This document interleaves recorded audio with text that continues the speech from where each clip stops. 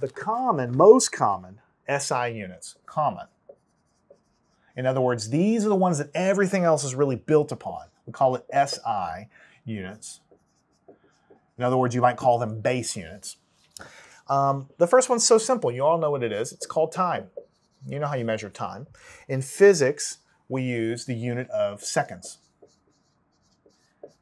which we represent by the letter S. Right? Not so surprising, not so hard.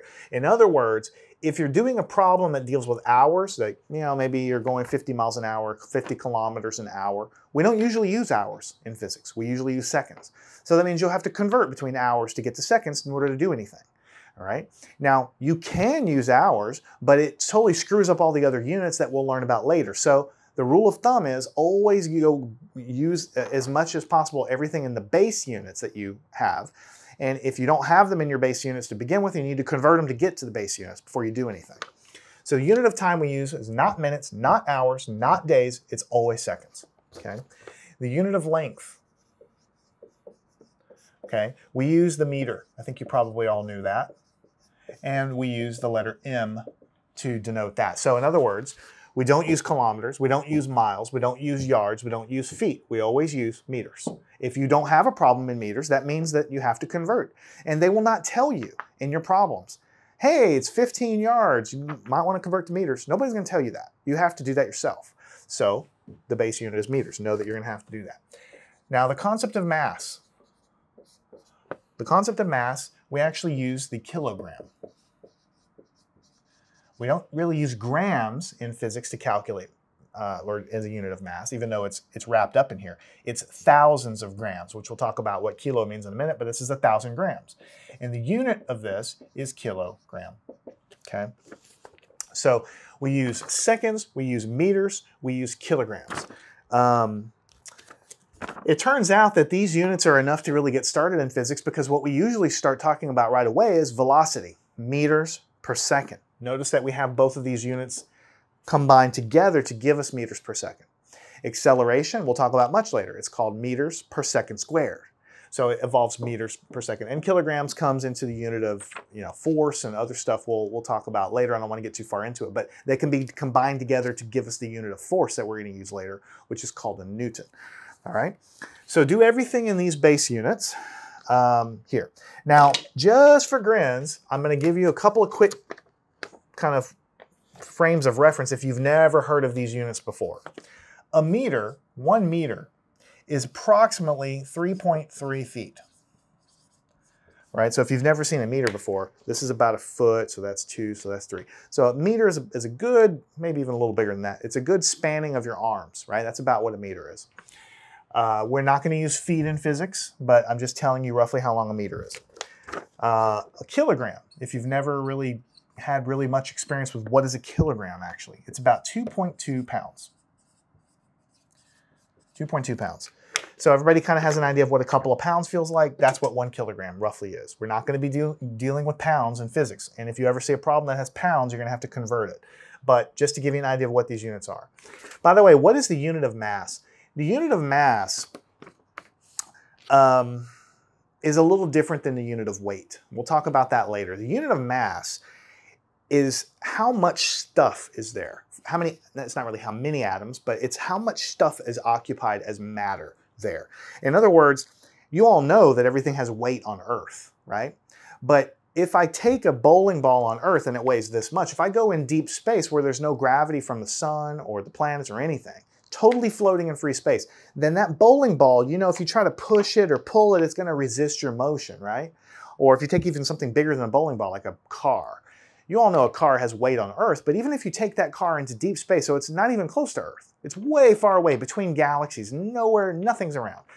If you were to float up to that car and try to push on it, the car would kind of resist your motion. It would be hard to get going, but then once you got it going, it would, you could push it, right? Well, the resisting of motion is what we call mass. The more massive something is, then the more it resists being pushed, basically, right? So you don't have to be on Earth to have mass. Mass exists everywhere, no matter where you take the object. If it's on the moon, if it's on Jupiter, if it's in deep space, if it's on the Earth, it has mass. That's just how much intrinsic stuff is there.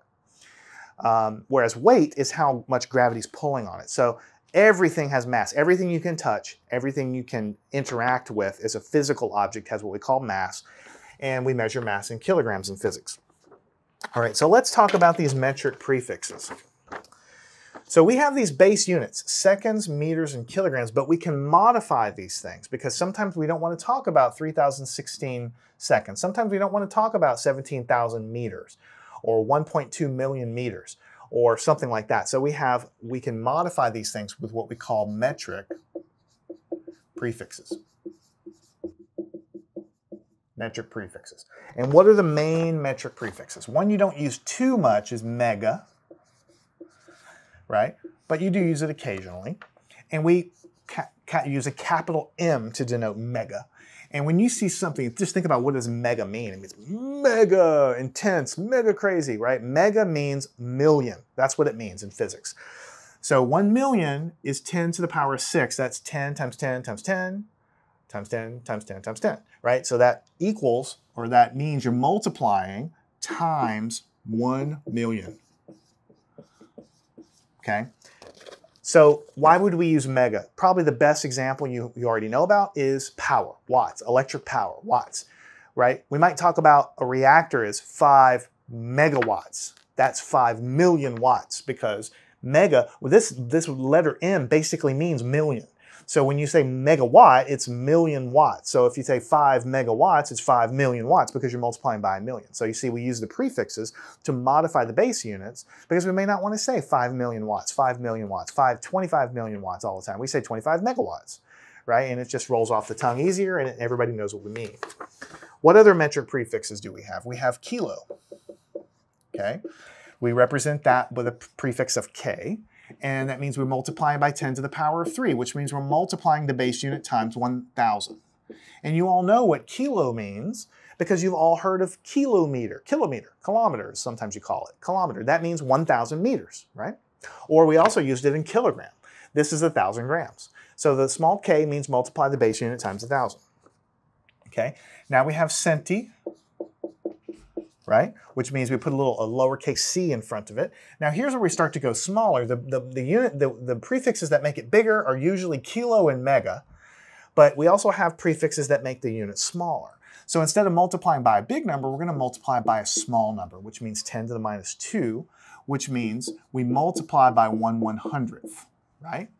So the best example here is centimeter. You all know that. So you have the base unit of meter, but centimeter is 1/100th of a meter, right? 1/100th of a meter.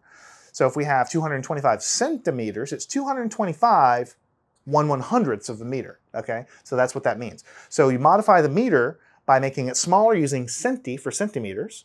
You can modify the meter making it bigger, kilo for kilometers. So you can use those kilo and centi to make the base unit bigger and smaller. You also are aware of millimeters, or milli, I should say. I also already gave away the punchline. We're multiplying by milli, we're multiplying by a small number instead of 10 to the minus 2, 10 to the minus 3, which means we're multiplying by 1/1000th, which means we're making the number even smaller. So you all know probably that a millimeter is much smaller than a centimeter, right? So a millimeter chops a meter into 1,000 pieces. That's how big a millimeter is. A centimeter chops a meter into 100 pieces. That's how big a centimeter is. Also, we use milli in time quite a bit, milliseconds, right? On a stopwatch, you might look at the tiny little numbers, it might be in milliseconds, depending on how your clock is set up. But that's splitting up something into 1,000 pieces, and that's one of those little pieces is it. And then one that we use less often is micro, right? And we can't use M for it because then we'll be confused. So we use a Greek letter called mu there. And it's like a up and then kind of a U. It looks kind of like a U with things hanging off either side, basically. And you're multiplying that by 10 to the minus 6, which means you're multiplying by 1/1,000,000th. You might also hear this called microns, but really what it is micrometer. So you have centimeter, 1/100th, millimeter, 1/1000, micrometer, 1/1,000,000th. So you only use micrometers, microns, sometimes you hear them called. You only use micrometers when you're talking about really, really small things. Really, really small things, like bacteria or something. That might be so many micrometers wide or something. Really, really small. So the ones that we use most commonly in this class are going to be these. Kilo, centi, milli. I'm not saying that you'll never use mega. I'm not saying you'll never use micro. I'm just saying these are the ones you use most of the time. Kilometers, kilograms, centimeters, millimeters, things like that. Occasionally you'll have these other guys here, but mostly we're going to stick to these three. Also, I want to point out that there are other prefixes that I haven't even listed on here. There's deca, there's a bunch of giga. You've probably heard of gigawatts, 21 gigawatts, or gigawatts, whatever. So those would be off the scale here. Instead of a million, that would be a billion times a billion. But you only use gigameters or whatever if you have very incredible distances or very large numbers that we're just not going to use too much. So just know that this chart is not complete, but these are the main ones that we're going to use to get started. So what does all this mean? Why do we care about prefixes? What it really means is that 100, how many centimeters do you think are in a meter? Well, 100 centimeters are in a meter. How do we know that? Because we just said that centi is 1/100th. So if a meter is this big, then a centimeter is 1/100th of that. And that means you could fit 100 of those centimeters into a meter, right? Another example would be 1,000 millimeters fit into 1 meter, right? How do you know? Well, a meter's this long, I'm saying. Milli means we cut it into 1,000 pieces. That's how big a milli is. So a millimeter is a tiny little thing. It takes a whole 1,000 of those tiny little things to add up to equal 1 meter. So we know 1,000 millimeters are in a meter, right?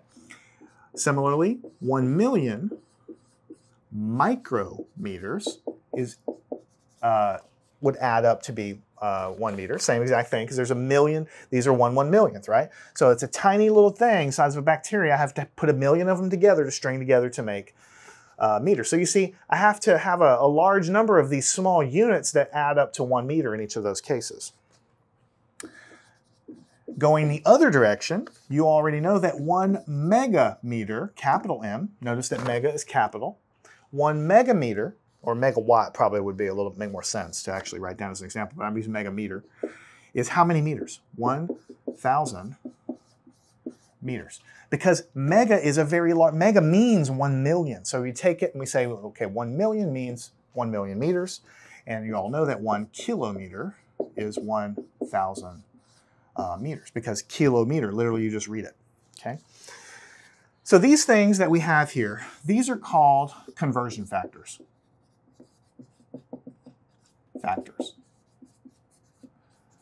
So what's going to happen in your physics classes is that you're going to have to know, nobody's going to tell you that there are 100 centimeters in a meter, or that there are 1,000 milligrams, let's say, in 1 gram, or there's 1,000 milliseconds in 1 second, whatever. Nobody's going to tell you that. You have to know that because you know the metric system.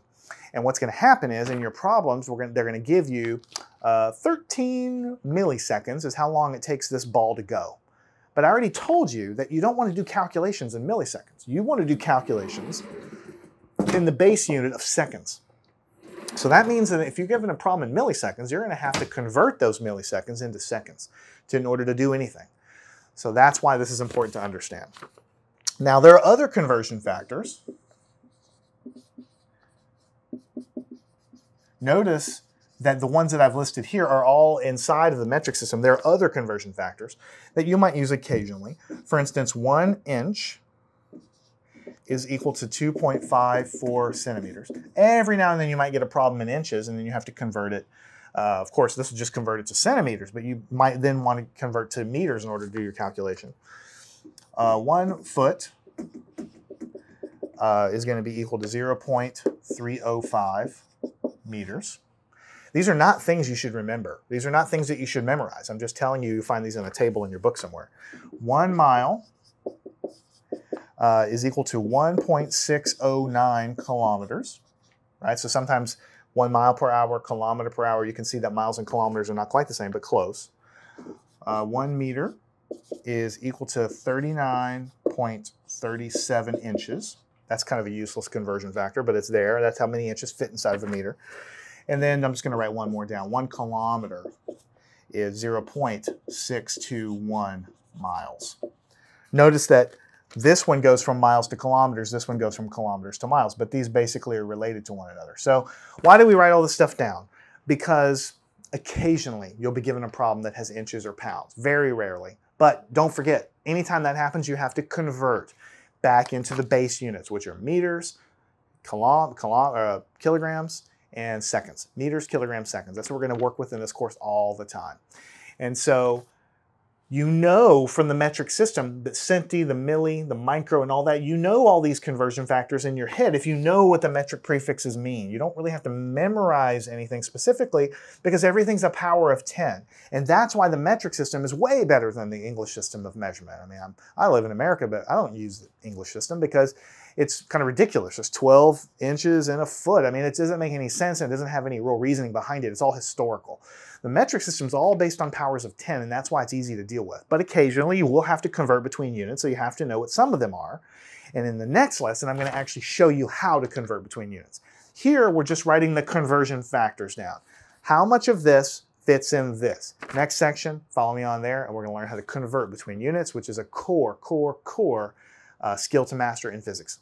Learn anything at mathandscience.com.